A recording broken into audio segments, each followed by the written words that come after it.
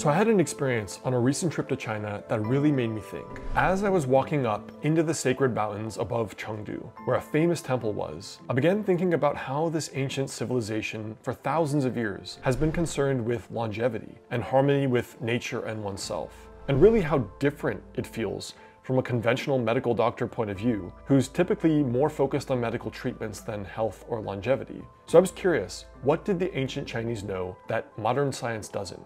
Now in today's video, we'll jump in a little more on how the ancient traditional Chinese medicine practices viewed health and longevity. Hey guys, I'm Dr. Alex Hein, board licensed acupuncturist and doctor of acupuncture and traditional Chinese medicine, and author of the health book Master the Day. So let's jump in.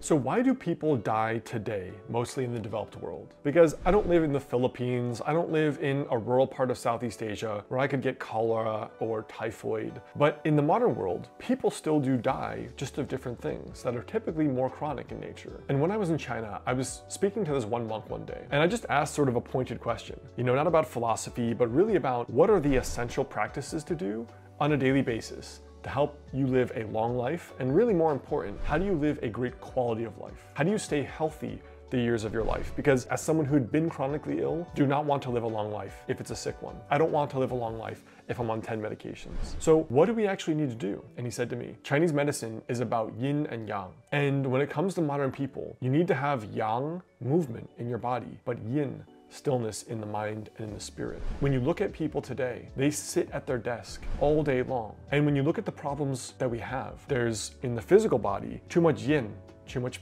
fat, too much inactivity. We're consuming lots of high calorie foods that are low in nutrition. The yang qi is like the vital force. You could think of nutrition as the vital force of a plant or an apple. The apples these days are this big, but sometimes just tastes like water. And the broccoli looks dark green, but when you put it in your fridge for one day, it's like rubber. So our culture, our civilization is a lot of yin. It looks big, it looks real, it looks like a real nice juicy apple. But the yang qi, the vitality, the nutrition, the essence that is the healing value that people consume in food, the real nutrition, the nourishment is probably less than ever before. But our physical bodies are prone to too much yin accumulation, fat. We're not moving at all, but we're more stressed than ever because of the pace of life and the way that we live. When you look at the news tabloids and you Google the top causes of death in America today, inevitably what you see, no matter what newspaper you're going to, is that cardiovascular disease, heart attacks, stroke, and secondary complications that are also related to cardiovascular issues like diabetes, like kidney issues, and like other related issues from blood pressure that is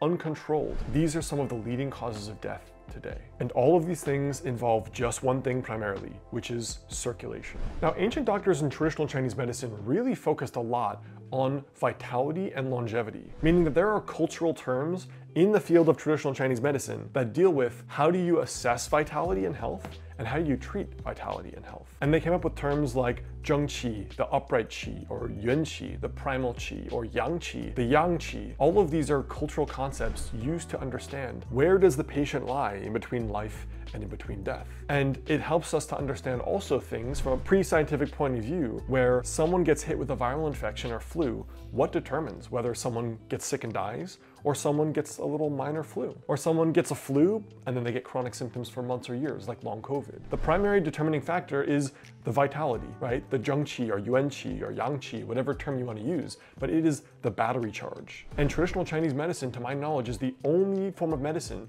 that has ever been able to document the process of that, assess it, and learn how to build it through medicinal formulas and the way that we live. Ancient doctors knew that, number one, if you have enough of a battery charge, even if you get sick, it won't be that prolonged. And if you catch a viral infection, you won't get deathly ill. And on top of that, you'll have more energy, your GI will function well, etc.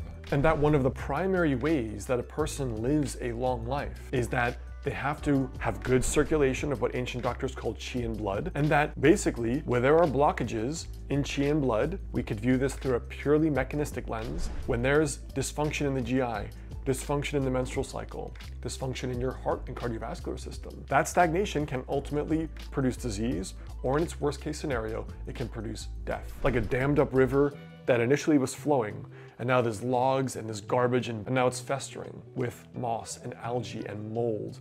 And now there's real toxic products in there. You wouldn't want to drink that water, right? Or else you could get sick from bacterial infections. But the same thing happens when the cardiovascular system is clogged up and a person has a stroke or a heart attack. They can never be themselves again, or they can die. So from a traditional Chinese medicine point of view, and really even a modern scientific point of view, you could argue that the key to longevity is about flow and circulation. For example, flow in the body.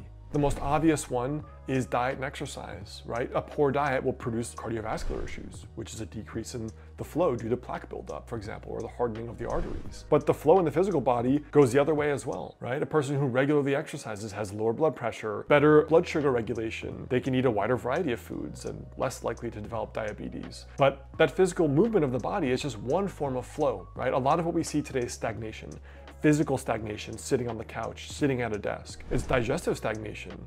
People who are overeating or eating too many calorie-rich foods, or a lot of indigestion and acid reflux and small intestine bacterial overgrowth. These diseases of excess, which are paradoxical benefits of living in such a rich culture and civilization today. But also flow in the mind and flow in the body and in the spirit. You know, I had a man in his early 40s come into my practice and he said, I feel like I'm having a midlife crisis and I'm not sure if I should get divorced and if I should go move to Nepal and do all these things that I've really been wanting to do for a while. And this guy was walking the razor's edge, just a tinge from giving up on his life, leaving a marriage, leaving where he lived, leaving his job, starting over. And when I asked him, what's causing all this upheaval out of the blue? And he said, these were the things that I always wished I was going to do, or I always thought I was going to do. And now in my early 40s, I realized I didn't really do any of the things that I actually wanted to do in my life. So for a lot of people, flow in the spirit looks like exploring a lot of those paths that you've always wanted to explore. That kind of personal energy you feel from excitement and passion and novelty and variety, but really chasing your passions is a profoundly healing force. Flow in the body can be as material as diet and exercise, but flow in the spirit is pursuing that life that really excites you and makes you feel alive. That by itself sends a powerful cascade that is a healing force on its own. And the opposite, sitting in a 9-to-5 job where you feel like you're dying, releases stress hormones all day long. And we know the feeling, but there's real scientific evidence behind it as well. So longevity is about flow. The physical flow from exercise and a good diet, the psycho-spiritual flow from following a path with heart, following your dharma, doing the work you feel you're born to do, is all key for inner well-being as well. Now, I've also put together a series of 4 other rituals you guys can do that will help you live long. And there's a free guide, it's the first link below this video, called 4 daily rituals that can potentially help you add years to your life with traditional Chinese medicine. So check it out, it's a free guide. I also have info below if you'd like to become a patient of mine locally in Los Angeles or virtually via telemedicine. I accept a limited number of new patients every month. There's a link below to contact my private practice and my clinic. And one more thing, I've just put together a brand new online program called Introduction to Healing with Traditional Chinese Medicine. It's a new online program I've made because I know most of you all over the world will never be able to come see me. So this program is one way you can learn daily practices that can help you heal. And it is something right below this video. You should see a link there to learn more about the healing library of all my online programs. And that's something that will help keep this channel as sponsor and ad-free as possible. I have a great other related video on the key to longevity from traditional Chinese medicine point of view right here.